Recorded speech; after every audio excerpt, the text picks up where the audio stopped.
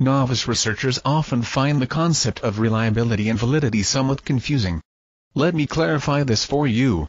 Reliability and validity are two different attributes related to a measure. For example, let us consider a situation where there are 4 people and they are required to fire bullets at the center of a dartboard. The goal of this task is to fire all the bullets towards the center of the dartboard. The first person fires all his bullets and it is observed that all his bullets hit at some distance from the center. We can see that the firing consistency for this person is high but the firing accuracy is low. This scenario is analogous to a reliable but invalid measure.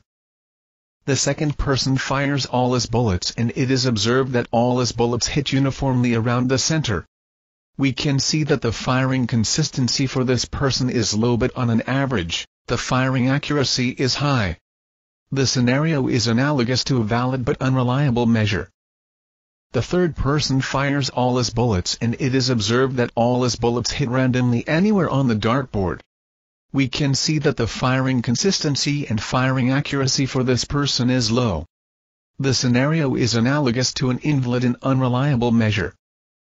The fourth person fires all his bullets and it is observed that all his bullets hit exactly at the center. We can see that the firing consistency and the firing accuracy for this person are high. The scenario is analogous to a valid and reliable measure. Let us consider another example to understand more about the concept of reliability and validity. Consider yourself walking down the street, where you find a weighing machine. You want to cross-check your weight, because your physician told you this morning that your weight is 180 pounds, and you need to reduce your weight. You get on the weighing machine and it reads that your weight is 220 pounds. A little amused with the machine's judgment, you decide to check your weight again. Still the machine reads that your weight is 220 pounds. You find the machine a little weird, but you decide to check your weight for the last time. Still the machine reads that your weight is 220 pounds.